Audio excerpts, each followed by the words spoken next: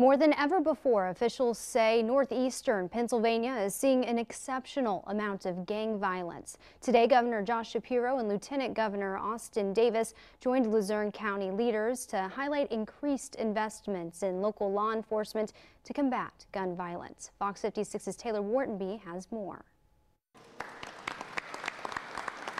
The Pennsylvania Commission on Crime and Delinquency granted over $600,000 through the Gun Violence Investigation and Prosecution Program to the Luzerne County District Attorney's Office, allowing them to hire a full-time detective, an assistant district attorney, and prosecute more gun crimes in our communities, while also giving them the flexibility to purchase more equipment and expand their training. Governor Shapiro says the lives of over 2,000 Pennsylvanians were lost last year due to gun violence. We're seeking to invest $100 million in these initiatives to help our district attorneys and support those communities that are doing this important work.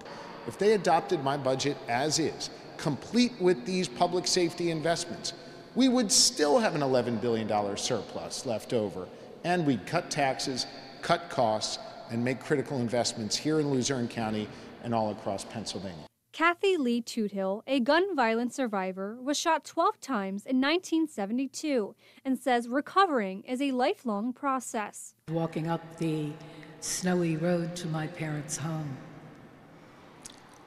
and I heard a voice that said, "Kathy, come here."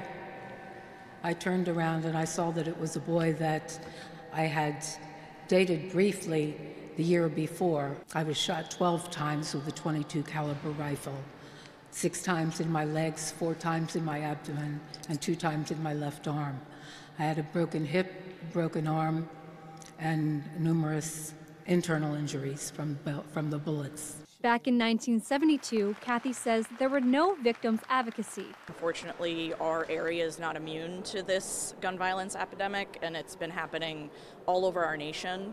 And I want to support legislation and politicians who know that it's common sense, that we just want to keep people safe. Governor Josh Shapiro says in order to reduce gun violence, we have to invest in law enforcement and our communities for safer neighborhoods, towns, and cities. In Wilkes-Barre, Luzerne County, I'm Taylor Whartonby with Fox 56 News, first at 10.